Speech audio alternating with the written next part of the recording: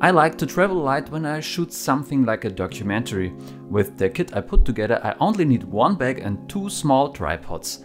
With this kit I don't need to sacrifice any quality and possibilities while still maintaining a very small footprint.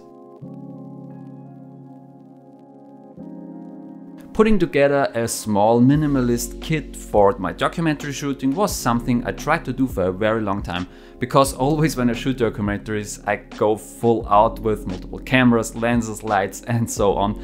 And with constraining myself, I have to find creative solutions for the same problem, and I found myself shooting images that I wouldn't have shot when I got full out on my kit. But don't get me wrong, it's good to have the gear for a high quality production. It's just that you need to know how to shoot with the essentials. Also, having lots of gear when you are a solo filmmaker like me can have a toll on your production. You move stuff around all the time and it's heavy and it gets on you, and I get tired and my creative output lowers over time, and that hurts the final product. The kit I put together was used on a real short documentary I shot for a local platform, and so all I will tell you is something I have used in the real world on a production. But now we take a look at what I need for my kit.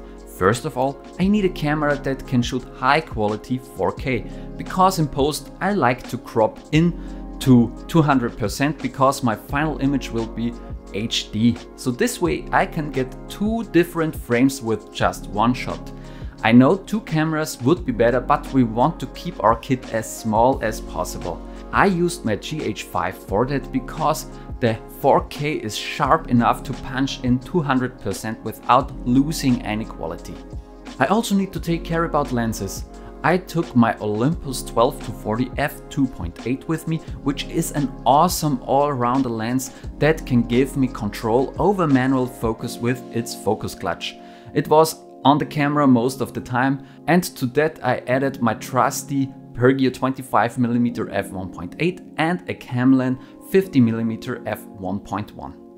I use the Pergear for the talking headshots because it's very sharp and it still gives me enough background separation.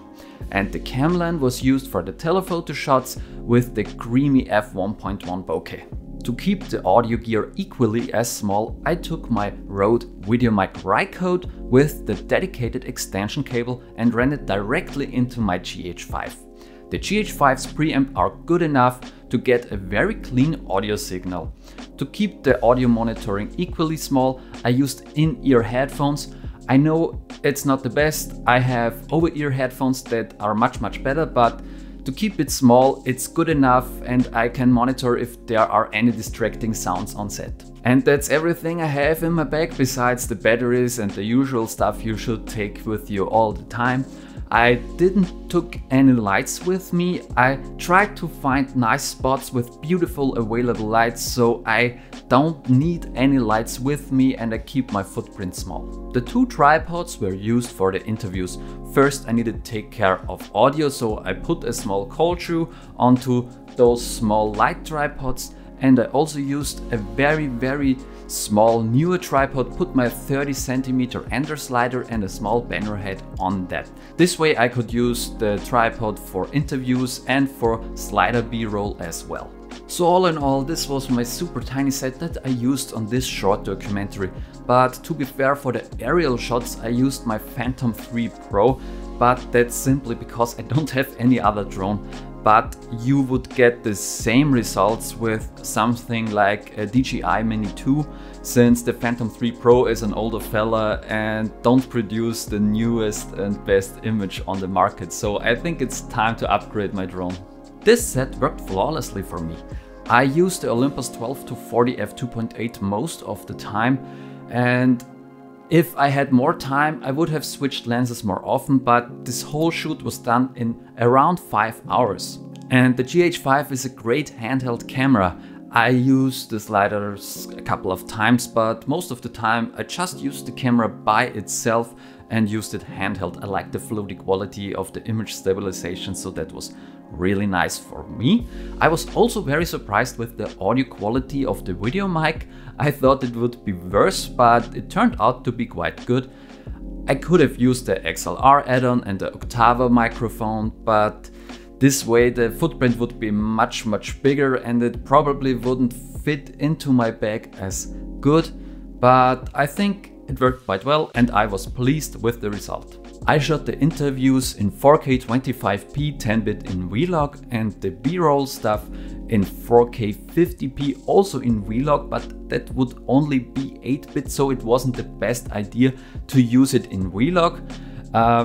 But I was surprised the 50p footage held up pretty well and it didn't broke as much as I was afraid it would, so I was lucky enough to don't get any broken footage, but I would advise to only shoot 10-bit when you are using the Vlog L profile. So this was my minimalist documentary kit and it worked for me like a charm. I know it won't work for everybody the same way because everybody has a different shooting style and like to capture audio a different way and shoot video a different way and want to use lights and all the things. But for me it worked quite nicely. So if you want to make a minimalist kit that is specifically made for you, I would advise that you take a look at the things you really need to make your film possible. Because if you strip away most of the stuff that you only use a couple of times, you will realize that you don't need most of your gear. You can get away without using a Steadicam or gimbal or even a slider and just use handheld footage. And you also can get away most of the time without setting up lights when you have nice available light.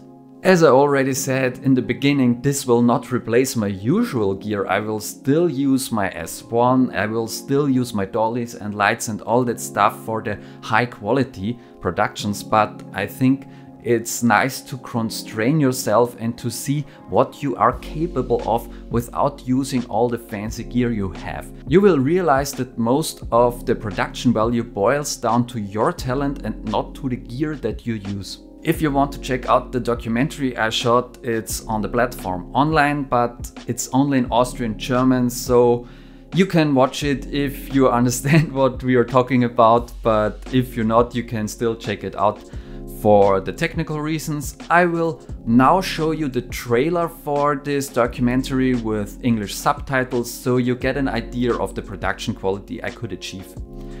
I hope you enjoyed this video and I hope this was inspirational for you, and if you want to see more stuff like that, please let me know in the comments down below and subscribe to this channel to stay updated. And I hope you have a nice day and create something extraordinary.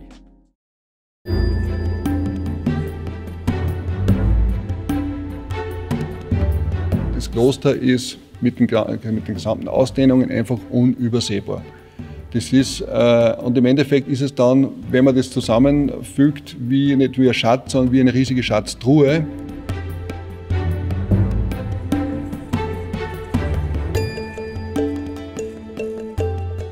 Ja, das Kloster ist eigentlich sehr bewohnt, wirklich alle Räume. Das war schon von der heiligen Euphrasia, die den Orden gegründet hat, ihr immer wichtig, bei den Menschen zu sein und sozial zu arbeiten und vor allem die eher am Rand gestellt sind.